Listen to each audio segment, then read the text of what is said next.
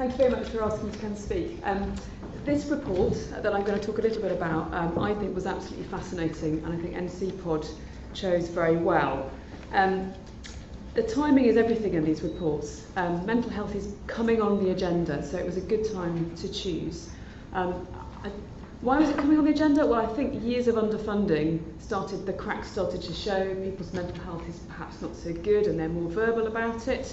And then we have, in my department, I see 13 or 14% more acute mental health attendances per year. The standards were all out there. Everybody's busy writing standards, and yet the actual measurement of how we're doing perhaps wasn't there. CQC were already interested. We've just had CQC, great joy, and they spent a long time. In fact, they sent specific mental health evaluators to come and see me in the emergency department. NCPOD could have also chosen the easy route. We could have just said, well, let's look at patients attending acute hospitals with mental health problems, so an acute self-harm episode. And that would have been quite interesting in itself, and it would have been very, very revealing. But no, we went the whole hog, and we looked at mental health and physical health where they coincide. You see, that's often the case. We like to think of mental health as that belongs to the psychiatrist, and physical health as, well, perhaps we do that bit, but our patients don't come in this state, do they? Come as one whole person. So 1 in 5 of the patients the report looked at came with self-harm, and the other 4 out of 5 came with their chronic mental health condition, but with an acute physical condition on top. So just in the next 10 minutes, I'm going to just give you a flavour of some of the findings of the report, and then in order to describe what my own trust has had a go at doing, and also tell you a little about our national initiative which is coming out of the report. Being an NCPOD reviewer is a bit like, well, it's wading essentially. I think they should give you wellies. I spent hours, I spent 4 or 5 days wading through patients' notes. And I waded and I waded, and I very rarely found anything in the medical notes or the nursing notes that asked the patient, how are you? How's your mood? How are you managing being in hospital?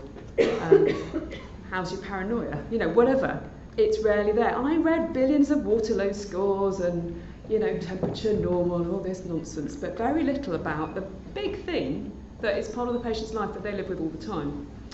So it's not surprising then that we found inadequate documentation on all sorts of things. Mental health history, risk assessments where they were needed, was pretty poor. Mental capacity assessments, pretty poor. They were done, but they weren't necessarily done well. Our one-to-one observations where we saw that somebody had a potential risk were very, very poorly documented. When a patient was referred to liaison psychiatry, there was often a delay, and that delay was said to be because the patient wasn't medically fit. Now, I've trained all my juniors to go, fit for what? We'll come to that later. I think hospitals are a bit behind on their policies, particularly in how they manage the Mental Health Act. It's a minefield, it's really complex. You have to have panels of people that can do reviews and all this sort of thing. We didn't have that. Medicines reconciliation is delayed, so you're much more likely to be missing one of your mental health drugs than you are one of your drugs for your physical condition. And when that's something like clozapine, that has really profound consequences.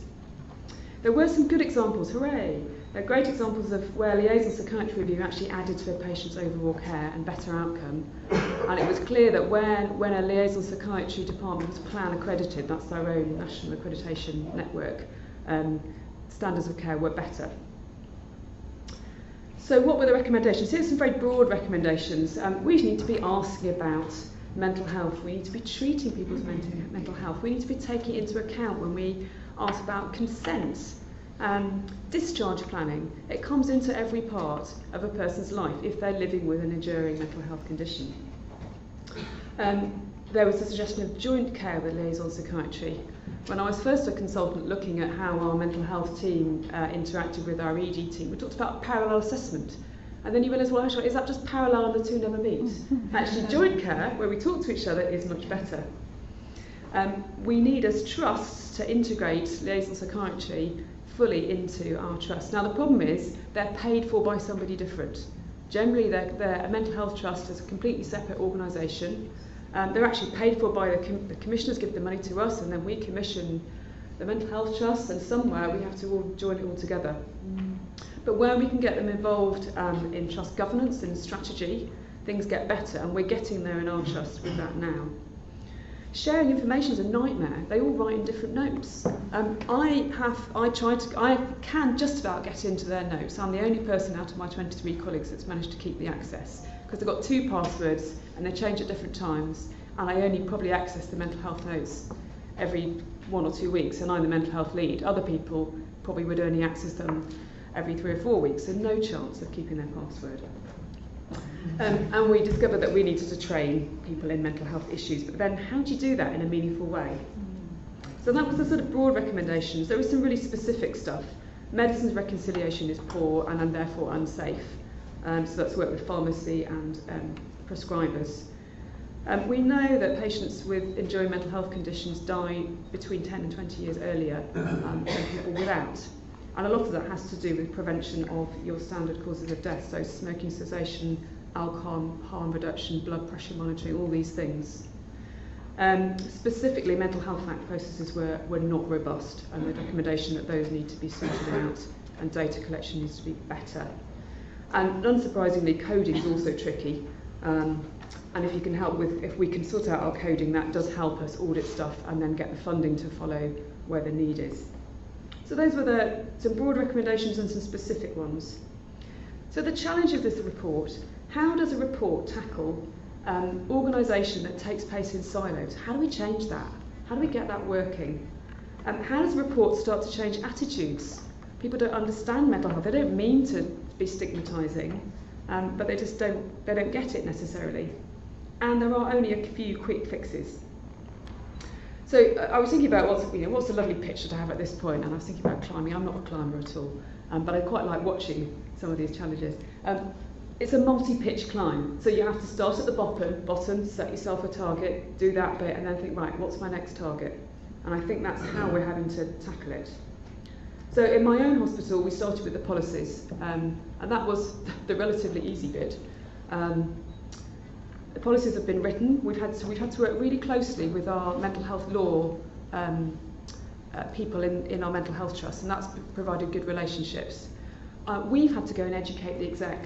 My exec doesn't know what our section 136 is. A policeman brings somebody who's got a mental health problem into a place of safety. So yesterday I wrote them a 1-page report on what happened with the change in legislation last year, why we're seeing more of these, and what as a trust we're doing about it. I can't expect them to know everything, so I need to be educating them. We have got fairly strong governance structures now, so that we look at incidents together with our mental health colleagues, with security, with the paediatricians, with lots of different people in the trust.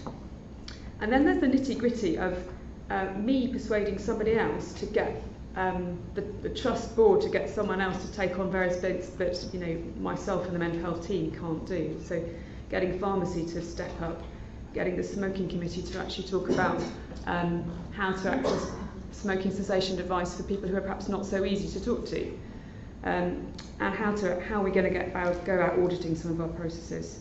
And then next thing I think we need to do is to get more patient experience. So I need to get the PALS complaints back up the chain so that people know that we still need to be working on stuff.